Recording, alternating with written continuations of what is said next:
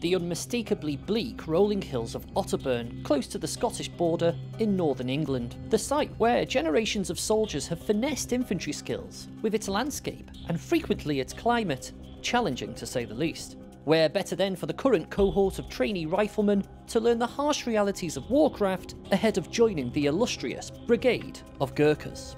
Fieldcraft is very important because all Gurkha soldiers are unique. Reason why? Because all Gurkha soldiers, regardless of the trade, wherever they go, either signaller or logistics or even clerks, they are first infantrymen first. So hence the reason why fieldcraft is really important in Gurkha company. In all, the recruits must complete 9 exercises as part of their infantry training. 8 months into that process, this is the most challenging test the men have faced in the field. It's called Defence X, and the name of the game is sleep deprivation and physical exhaustion. The recruits have built a position, and they must now defend it. The exercise is tough. The men are dealing with sleep deprivation, but they're also having to build these things from scratch. It's a 4-man trench, and in this space the men have to live, they have to exist, and they also have to fight should an attack occur.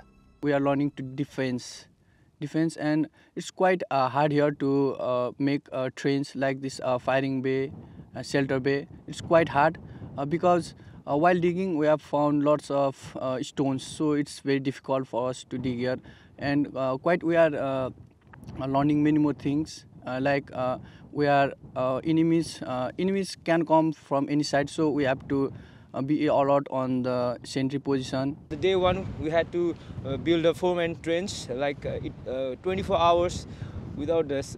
We had some rest, but we had to dig 4-man trench and 2-man trench for the guys, and it was quite a difficult task, but it has I think it was a good experience, lifetime experience for me, and I had fun while digging. Anybody questioning the validity of training soldiers to dig trenches in preparation for 21st century warfare need only look to Ukraine as evidence. Sometimes the old-fashioned way of doing things is the most appropriate. So we're going to take, we're going to go the right flank and take that enemy position. Happy with that? British Army doctrine for defending a position like this includes proactive measures such as sending out patrols in the immediate surrounding areas. Here, while conducting such a patrol, the men have come under fire.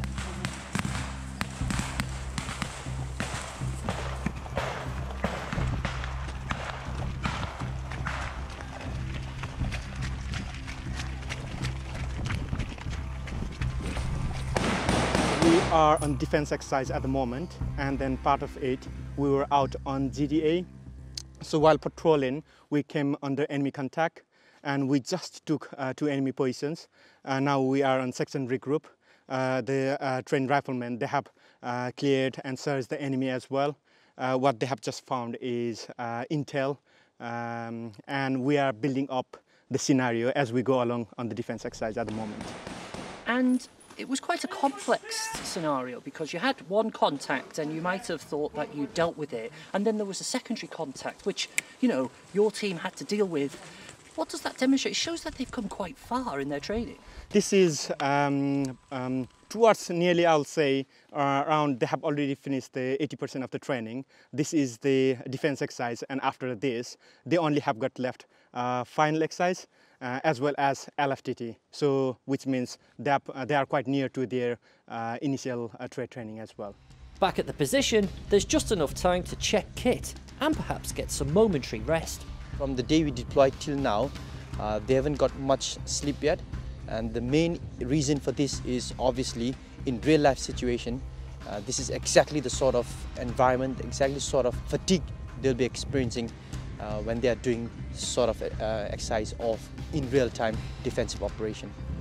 Suddenly, all rest comes to an end. The permanent staff are simulating a chemical attack on the recruit's position. It means the recruits must don CBRN kit, including respirators, and a painstaking scramble out of the position, uphill of course, to regroup and prepare for a counter-attack at dawn. It's all in a day's training for these men, Gurkha warriors in the making, nearing the end of what's been 9 months of arduous infantry training. James Wharton, Forces News, Otterburn. Thanks for watching. For more from Forces News, like and subscribe to our channel.